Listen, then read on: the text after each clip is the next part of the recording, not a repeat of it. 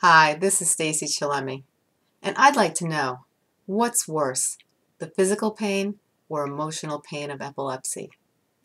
Struggling to cope with an emotional pain of epilepsy, an invisible disorder that many people struggle to live with on a daily basis? When you go on Facebook and you look up people with epilepsy, you'll find hundreds of people sharing their pictures of bruises or broken bones that they endured while having a seizure, or they'll share a paragraph or two telling others about the seizure they experienced and the physical pain they acquired from it. My heart goes out to them all, because each time I read one of these messages on Facebook, I can relate to them, because at some time in the course of my life, I experienced what they are experiencing now. I've experienced concussions, acquired a hematoma on my head by falling headfirst on the ground. I've gotten broken bones. I've acquired many cuts and bruises. I almost drowned in a bathtub. I have cracked my head open on a sidewalk. I have permanent memory loss from my concussions. I've even experienced several near-death experiences. And the list goes on, but I'm not here to ask for sympathy or to have others recognize the extent of hardship that I endured, because honestly, everyone goes through something. Everyone goes through tragedy, and someone experiences pain in their life at some time or another. My question to you is, what's more painful, the physical pain we endure or the emotional pain experienced from the tragic event that occurred? When I look back on the course of my life and I think about all the things that I've gone through in my life because of my epilepsy, tears begin to fill my eyes. I have acknowledged that broken bones heal, hematomas eventually go away, and other physical pain caused by my seizures eventually heal too. However, the emotional pain I have received in my lifelong journey with epilepsy will never go away. I would be lying if I said that it did. It's embedded in my heart and will remain there the rest of my life. So me personally, I truly believe that the emotional pain is much worse than the physical pain we endure from a seizure. But what I do know, just like with any painful event, the emotional pain will never leave us. So we must learn how to cope and move on. Just like when someone we love passes, the pain from that loss will never go away. But we learn to cope with the loss, and then we move on.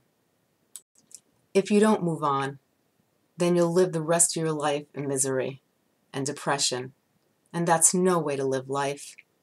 Living with epilepsy every day of your life is tough. For many who've had a disability, they tend to hold on to their emotions inside. The emotions that develop tend to build up inside them until they are unable to deal with their emotions any longer. When you ignore your emotions and hold on to your emotions inside, you set yourself up where you can easily fall into depression. This can happen when one focuses on the negative aspects of their disability and by pitying themselves. Living with epilepsy can be difficult if you do not accept the disability into your life. You must first realize that there is no such thing as a perfect person. We triumph each day of our life, trying to master how to solve the daily troubles that come our way, and how to overcome the problems that have already occurred in our lives. You need to grasp the notion that no one on this planet is perfect, and that there is no need to feel a sense of embarrassment because you have epilepsy. If you look into any person's closet, you'll find plenty of secrets and imperfections. Overlooking your problems and not dealing with them is an easy way out. Yet to face your epilepsy and the pain that it's caused is an accomplishment. Accepting our problems and dealing with them helps us to grow mentally, physically, and spiritually. One should not feel ashamed because they have a disability. When I opened up telling people about my disability, I was shocked to find out how many people had some disability or knew somebody who had epilepsy. People fear what they don't know. Many individuals are uneducated about epilepsy and look at people who have epilepsy different. I believe God puts obstacles in our lives to strengthen us. When we are young, we have people in our lives that help mold us. They help develop the strength, wisdom, and knowledge that we need to survive in this world. Yet, if we become dependent on these people, we cannot survive and live the productive life that God has given us on this earth to enjoy.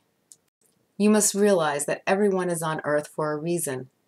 We need to pass on what we have learned along to others. I believe it's just selfish and pure laziness when we pity ourselves because we have epilepsy. You need to take your problems and learn how to cope with them so you can help other people. There is no reason why you should not live a happy and healthy life just because you have epilepsy. You need to accept your epilepsy into your life and look at it positively. To do this, you need to open your heart and feel what your emotions are trying to tell you. Your heart will never lie to you because the heart holds the truth. You need to develop courage so you can deal with the pain that lives in your heart. Usually, when we choose to hide things about ourselves, it is because we are embarrassed about whatever we are trying to hide. You should not be ashamed of having epilepsy. People with epilepsy are coming out in the open every day. They are learning to talk about the problems in their lives, and at the same time, these people are educating society and healing the scars that lie in their heart. Always remember, we cannot change the past, so there is no point to dwell on what we can't change. We must positively focus on the present.